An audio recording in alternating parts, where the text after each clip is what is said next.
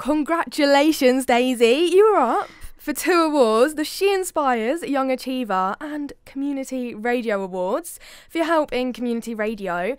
We'll go over why in a little bit, but first off, what inspired you to get into radio? It's kind of a weird story about how I got in.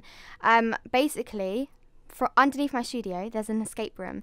And I was in an escape room for my brother's birthday with my family. And then Michelle came and she was like, oh, I like your voice. Do you want to come up and see the studio after you do the escape room?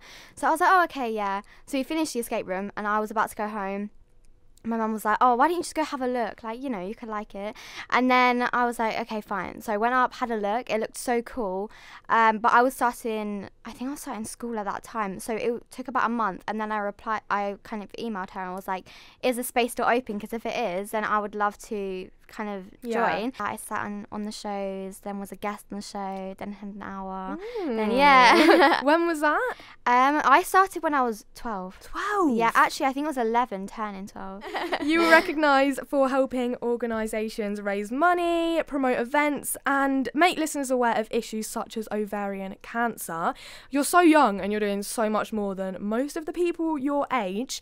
But what made you want to help out in this way? I would probably say, I think that there's so many things that are not like talked about enough, like for example ovarian cancer, also like women's empowerment and, you know, equality in the industry, and that's why I like interviewing people about it and their opinions on it, and I like interviewing people specifically to ask them questions and so they can also help promote and echo how important it actually is. It's important. How old are you again?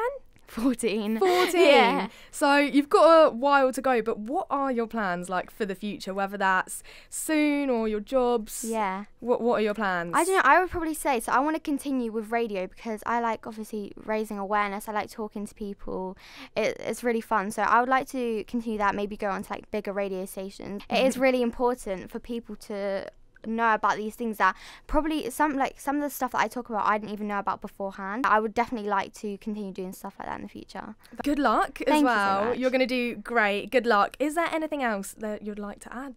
I mean, if you want, you can follow me on Instagram at daisy.s.barker. And that's just all my socials, so yeah. Well, thank you so much. Thank you. Good luck. You're going to do great. Thank you.